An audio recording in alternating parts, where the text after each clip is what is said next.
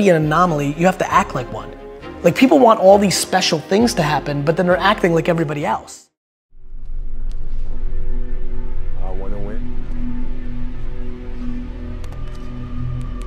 I want to win by any means necessary.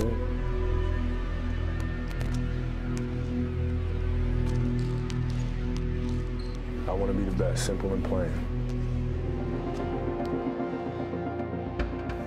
There's a choice that we have to make as people, as individuals. If you want to be great at something, there's a choice that you have to make. We all can be masters at our craft, but you have to make inherent sacrifices that come along with that. You know, people don't really understand how obsessed I am with winning. It's not, I don't care about anything else on the basketball court but winning. Yeah, I mean, it's really simple. It's like whatever you're doing at that moment is what you're doing at that moment.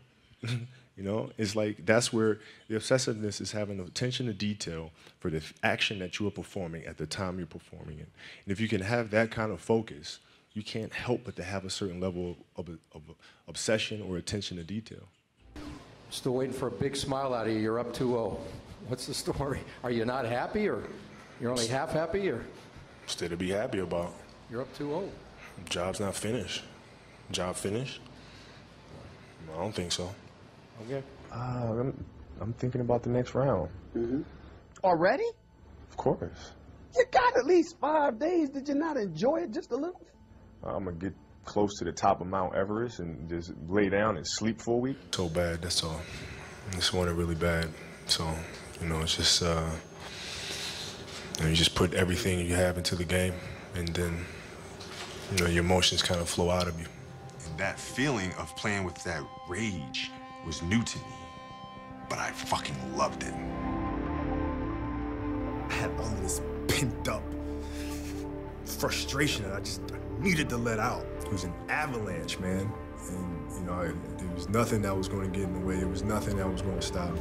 Sack battle that's going on within me that I'm carrying with me to these competitions. So it's not about you. It's not about anybody else. You're not making me go. I'm driving this thing, man, and you just so happen to be a person that's in a way that's, you know, that may get demolished in the process. It's not just that it took no day for granted. You know what I mean? Like, maximize his talent. That's extremely important. And you can have talent, but if you don't maximize it, if you don't try to, you know, study your craft, if your craft isn't the most important thing to you, then I feel like you're shortchanging yourself. And so if they can look at my career and say, you know what, he was obsessive about what he did and reached the highest level of his potential, I'll be very happy with that.